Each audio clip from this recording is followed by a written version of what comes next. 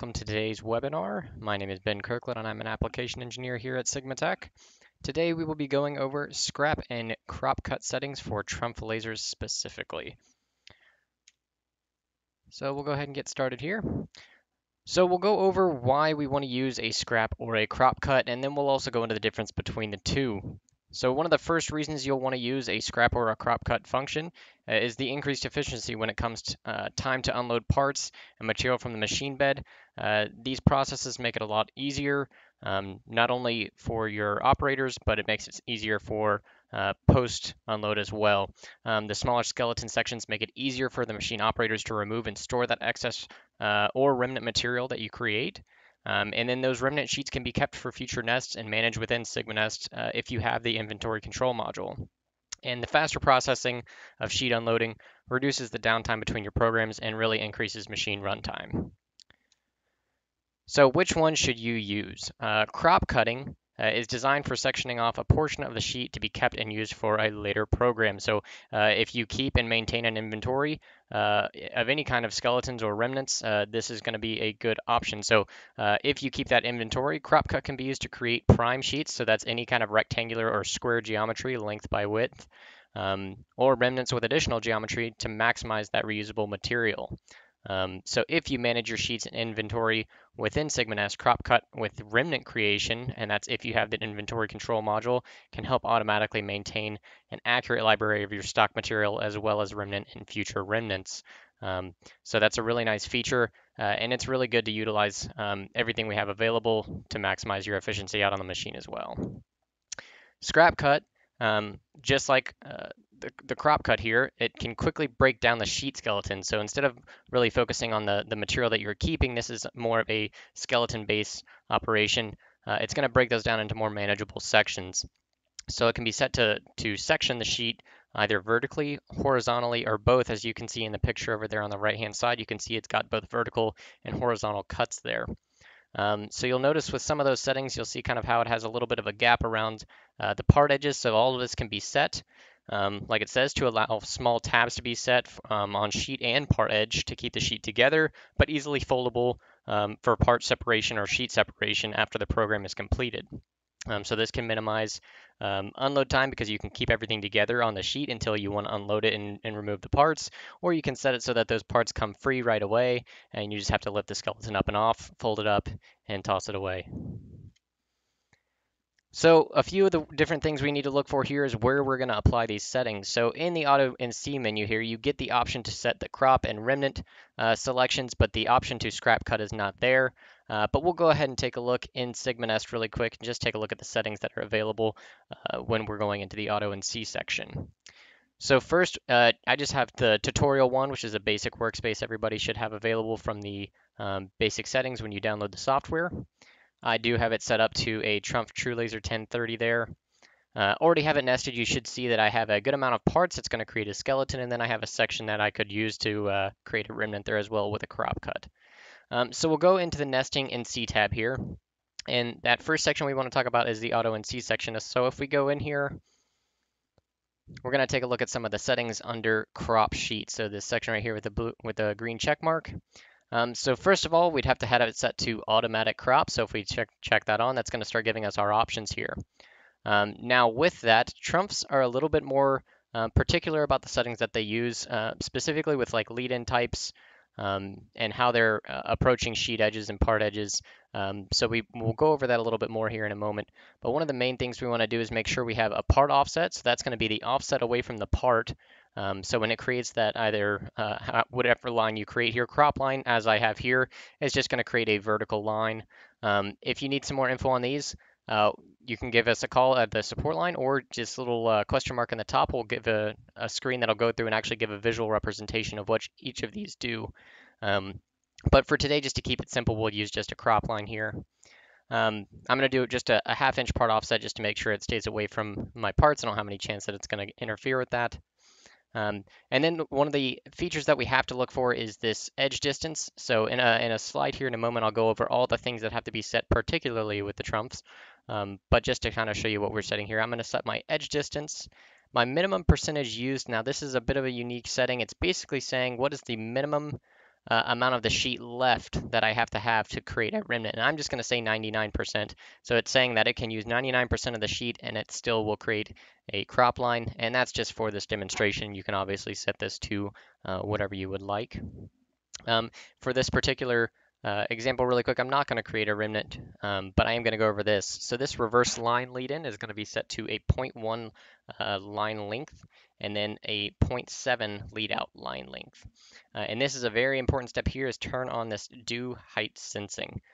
So what that's going to do is it's going to run a specific set of operations, especially with this reverse line lead in, which again we'll go over here in just a moment. That's going to keep us really safe when approaching that sheet edge. One other thing to just mention here really quickly is we can actually set the crop to go first. Now with scrap cutting, we have a little bit more control over the sequencing, but with crop cut, you're really only making that one cut for the most part. So you can either tell it to go first or do it at the very end. Most of the time it's at the very end, but again, you have the option to set that sequence up and put it first in line. So if I just press OK here, you'll see that it applies my NC as well as my setting, and you'll see that this little pierce point appears off of the sheet edge, and that's because of that reverse line lead in. And again, in a moment, we'll kind of go through that more, but this is just a basic example. You should see that this is about what I set to 0.5 here. So if I select this and this, you'll see that I am 0.5 inches away from my part, which is exactly what we want. So we'll jump back in to the PowerPoint here and just take a look. So the second option to apply our settings here is the nesting NC ribbon. So that's already where we were at when we got into the auto NC, but it's a little farther to the right depending on how you have your ribbon set up. It's right over here.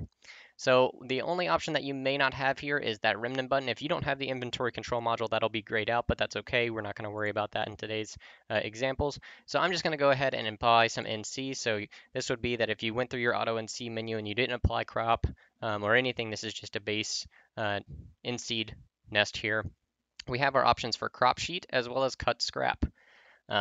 So if we wanted to, we could go in here and do crop sheet. Now this is going to be pretty much similar to what we just had in the auto NC window here, but we're going to dive a little deeper into this really quick just to explain a little bit more in the PowerPoint here.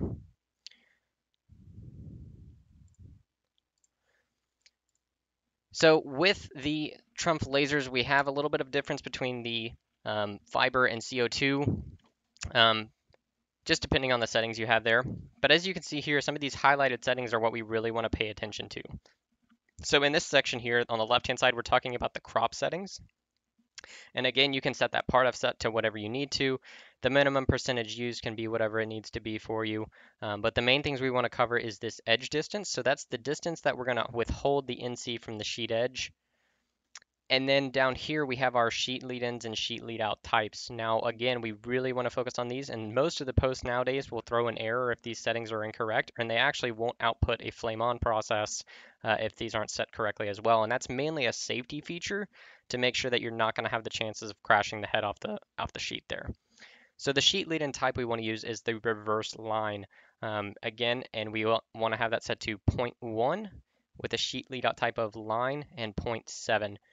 Now I know that in a current version right now, I believe there's a little bit of a bug. Sometimes you actually have to do, even if this is selected to reverse line, if these boxes are grayed out for the selectors to put in your variable, you just go back and drop that down, select it again, and those boxes should be allowed to be edited at that point.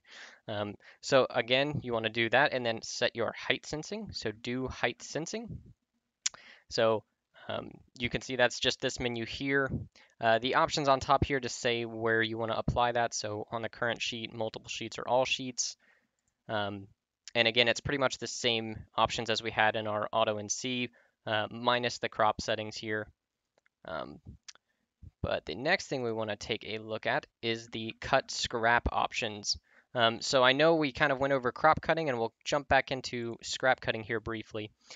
So the difference between crop and scrap, you can actually kind of see in the logos. The crop is meant to create really a remnant. It's not really focusing on the skeleton at all. It's just going to cut the skeleton off and kind of toss it to the side, whereas cut scrap is really meant to deal with the skeleton itself. So if I jump in here to the cut scrap options, you'll see we have some similar settings, but additional ones as well. You'll already notice some lines going through the nest here, and that's normal because we're actually setting this with block length and block width. So if you think of cut scrap, it's basically just like kind of chopping up the skeleton or the sheet itself. So you'll notice the NC position, we have a few more options. So first and last are just like they sound. You could do first and it's going to cut all of these scrap lines before it cuts the actual parts out, which could be beneficial in some situations. The second option is last, which is pretty typical. Progressive is actually going to be as it cuts certain areas of the sheet, it'll go ahead and cut the scrap line as well. And then after part is actually going to kind of be around specific parts, so it's going to cut a part and then continue on. And after part is kind of a mix of progressive and last. So it's not going to make it a priority cut, but if it's there and it can make the cut as it's going through, it'll go ahead and do that. The other options here, which we're not going to get too much into just the basic settings of crop because we're really just focusing on the Trumpf specific settings here. You have your horizontal lead in and our vertical lead inside methods. And that's just basically telling you how you want it to move throughout the sheet. A few other things just to be mindful of is you can do clamp avoidance if you have a machine with clamps. But the first thing I want to go through here is this block length and block width, and these are totally variable to how you want to set it up. If you want to make smaller blocks, you can see these actually dynamically change as we're typing them in. So if we want to see how it would change the actual setup, we could do that. So if I wanted to put 15 for my width and 10 for my height, you can see it's going to kind of create that offset. You could put it just for width, or you could put it just for height. So if you wanted to section off the sheet that way as well. So maybe you want 3-foot sections of your sheet. That's going to be doing it this way. So every 36 inches, it'll create a crop line. Not a crop line, I'm sorry, a scrap line, and basically cut it off. But again, for this example, we'll just kind of go with a simple block setup. And like we saw here, there are specific settings for our scrap cut as well. So we want to have that same reverse line. And that's pretty important. Whenever you have the option to use reverse line, we typically recommend it because it is the safest option for the lead-in. It's just a really good method with that height sensing on to make sure that we don't take any chances of dropping or crashing the head off the sheet edge. So you'll see we have a 1/4 inch lead in with a 0.15 edge distance and 0.9 length there. So we'll go ahead and just make sure our settings here. And this is that thing I was telling you about just a moment ago. So if you hit this drop down, you'll see these actually come up. So we have that 0.25 set already. We have our 0.15 set already. And over here, if we click this again, for the lead out, we'll just use 0.9 as well. And you'll notice again, I have my height sensing on, and I'll turn this lead out the sheet edge off. Now below that, again, we have our settings. So we'll jump back in here just to double check those. So it's again 0.05 and 0.01, and then this is the part edge setting. So this is how close it's getting to the parts. Now with the lasers, we can get pretty close without really messing with the external edges of the parts. So we'll go ahead and set these really quick. So 0.05, 0.01, and 0.1 for the lead out, or for the minimum cut length. We're not going to use a lead out for the parts themselves. So 0.05 and 0.01 reverse line. So again, we'll do this. 0.05, 0.01. The lead out length is 0 because we just aren't going to set anything. And then our minimum cut is going to be 0.1. And then we'll go ahead and press OK. And again, you'll see we'll have those little point markers there, the little pierce markers towards the sheet edge there. And that's with that reverse line. So now you'll see that we should be keeping a pretty tight profile to the parts themselves. You'll see it gets close but doesn't quite touch the parts. We don't want to interfere with the parts themselves. We just want to make sure that when the skeleton's cut, that we're getting close enough that those parts can either break away or be really easily removed from the skeleton if they're going to still be attached. So this is another method you could partially tab parts in as well if you wanted to with that skeleton there. And the sheet edge as well, if you put a small edge distance in there, we can make it so that the sheet stays together and then you can easily fold it out and break it up after. So we'll jump back into our settings here. And I won't go through the entire thing again, but there are some different settings for CO2 setups. Again, there may not always be the reverse line option. If you think that your machine should have it or you've used it with another scenario and you don't have it in your crop or scrap cut settings, feel free to give us a call at the support line. I'll put it up at the end of this webinar here. Give us a call and let us jump in there and take a look with you and just make sure everything looks good. We can sometimes make adjustments to the post if your post doesn't have the settings for reverse line. But a lot of the times now we're seeing a lot of the fiber lasers using these settings and we're getting really good results. So I'll leave this here for a moment just so you can reference it. But you can also come back and watch this or give us a call and we can always help you set up these settings as well.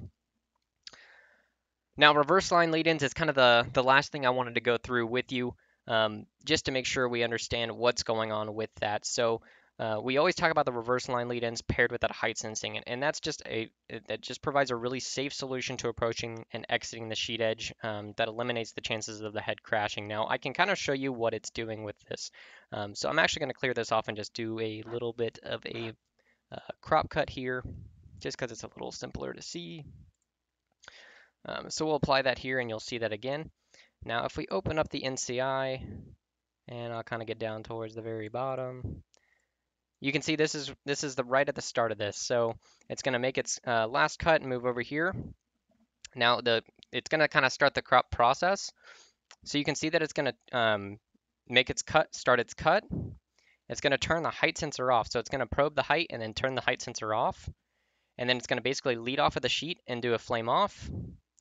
And then it's going to come back in, turn the height sensor back on, and the next move it's going to make is going to be the crop cut. So you'll see it cuts all the way through. There we go, all the way up to the top. And you'll see it kind of stops a little short. It's going to turn the height sensor off again. So we're going to make sure we're not going to have that height sensor off when we jump off the sheet, and then it's going to make its lead out.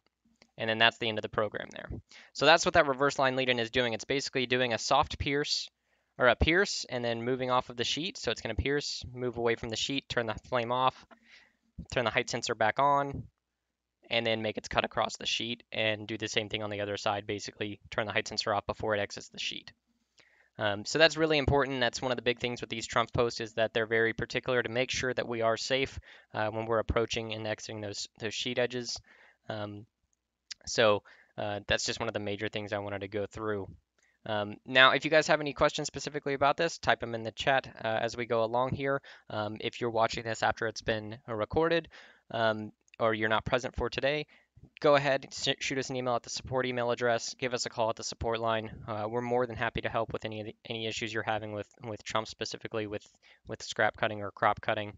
If you have any additional questions, type them in. We'll be happy to answer them. And again, if you need anything else, we're always happy to help. So with that, we will go ahead and open it up for any questions anybody has.